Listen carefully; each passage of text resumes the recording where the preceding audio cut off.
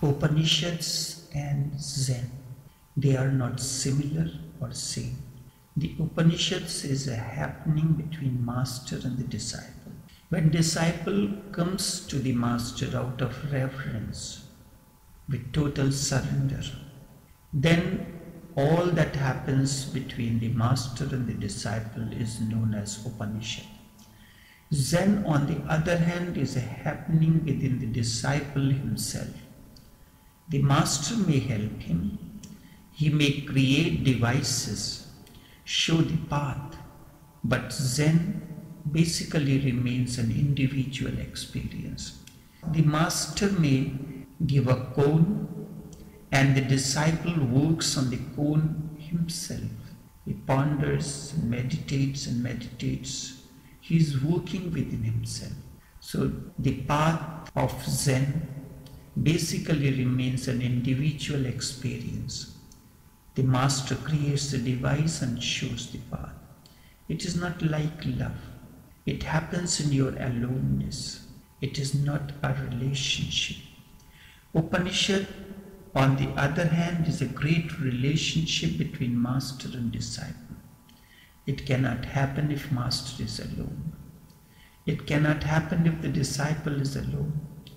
The master may be full and overflowing, but it cannot happen because the receiving end is absent. It cannot happen if the disciple is alone either, however open and available.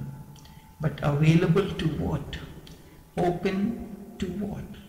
Upanishad is more human phenomena than Zen. It is closer to human reality because it is closer to love. It can be understood more easily because it is very difficult to find a person who has not yet tasted something of love in some moments. There is some experience which can be used to explain to him what happens when a master and a disciple dissolve into one another. So the first thing, the Upanishad is a totally different phenomena than Zen. And the second thing, the experience is this, but the experience is the same. The paths are different, but finally, when you have reached,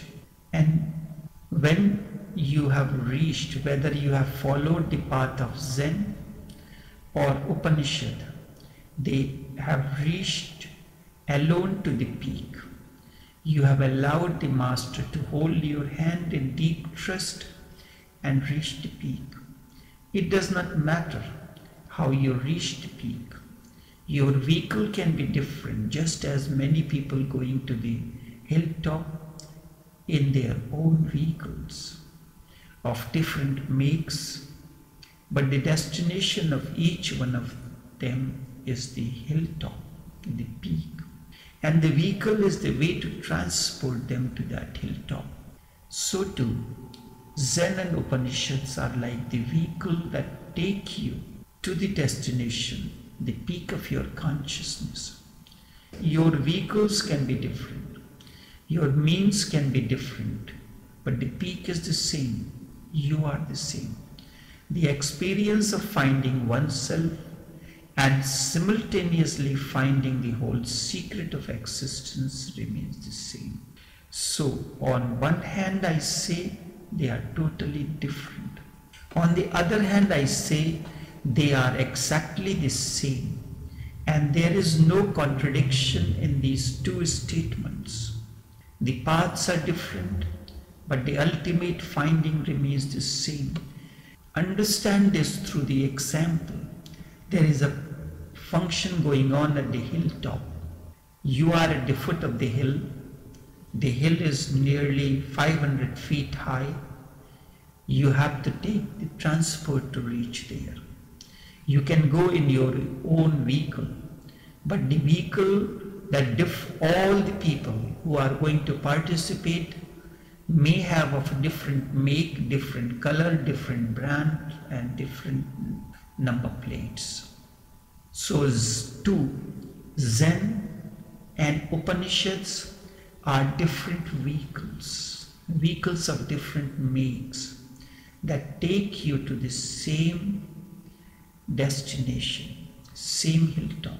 Zen is an arduous path, a hard and long way, but it is up to you. There are people who love to go the hard way.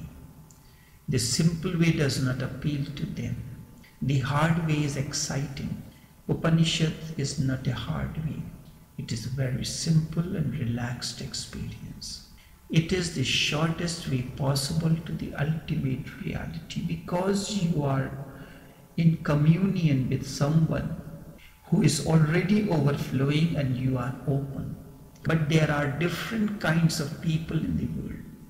They all need different paths to reach to their fulfillment. These are two extremes.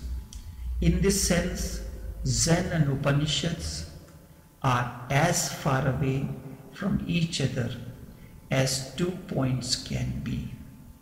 And yet the final conclusion is always same. One is hard way, long way, but a few people need it too. I have heard once a mystic in Sri Lanka was dying. He declared that the next morning he would be dying. He had thousands of followers. They all gathered. He was old, almost 90 years. And he had been teaching these people for 60 years. And the Buddhist teaching is a very hard way. But the mystic at the point of his death said, I have been teaching you the way I have followed, the way that has helped me to attain to the ultimate. But I know that there is a shortcut in reaching to the ultimate too. So short that if somebody wants to go in with me, stand up, I am leaving. People looked at each other, at those about whom they thought, these are very religious people and perhaps they may stand up. As far as I am concerned, there are so many problems. Nobody stood up. Only one man raised his hand. The old man said, even that is a great consolation to me. But why are you not standing up? The man said, because I do not want to go now, but I want to know there is this shortcut as well. In case at some time I want to go, I may use it.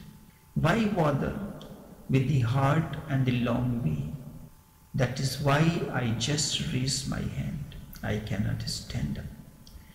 As far as that hard way is concerned, we know, because for 60 years you have been teaching it. And at the last moment you are telling about the shortcut. You are a strange fellow. At least tell us where the short way is. The mystic said, the short way has a condition. It is for those who are ready to go right now. I give another chance to stand up. Even that man's hand went down, and there was utter silence, and everybody was looking at each other. The old man died.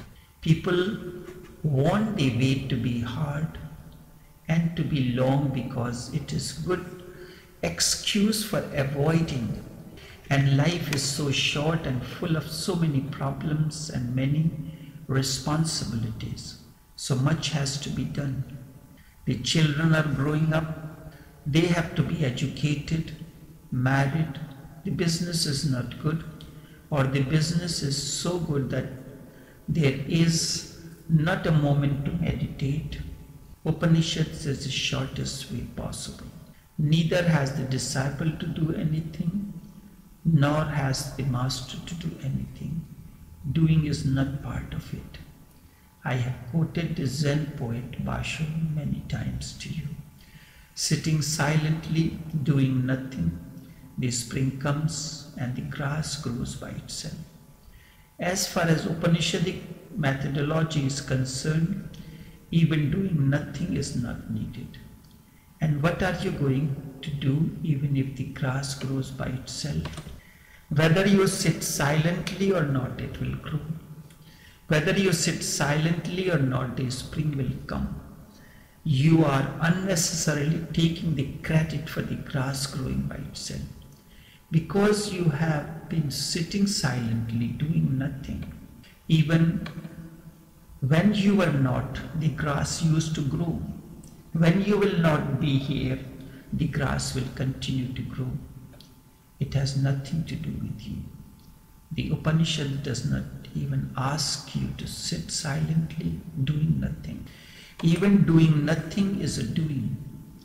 The entire approach of the Upanishad is so totally different. The disciple is available, the master is overflowing, and something transpires between the two. Nobody is doing it. Nobody can take the credit for it. That is why I say the way of Upanishads is the most mysterious way in the whole human consciousness and its evolution. That is why I see the way of Upanishad is the most mysterious way in the whole human consciousness and its evolution. Zen is mysterious in another way. Still it can be understood. Upanishad is simply mysterious and there is no way of understanding it. You can have it, you can dissolve into it, but there is no question of explanation. Only experience is there. All over the world, there have been mystery schools in Greece. Pythagoras founded mystery schools. In the religion of the Jews, Baal Shem founded a mystery school. In China, there were mystery schools of Tao, and when Buddhism reached China, a new chain of new mystery schools opened, Chan. The same mystery schools, Chan, reached Japan as Zen. But the word Zen and Chan, or the Buddhist word Zan, are all different forms of Sanskrit word Dhyan. In India, Dhyan has been known for centuries, even before Gautam Buddha ever meditated. That mystery school was there. There was mystery schools of Tantra. There were mystery schools of different types of yoga. I have gone through all these schools, not as a scholar, but as a participant for experience. In my own authority, I can say to you, nothing rises higher than the mystery school of Upanishads, because it is the shortest. Nobody is expected to do anything, and yet the miracle of it happens. Yet the miracle of Upanishad happens. Communion between the master and the disciple.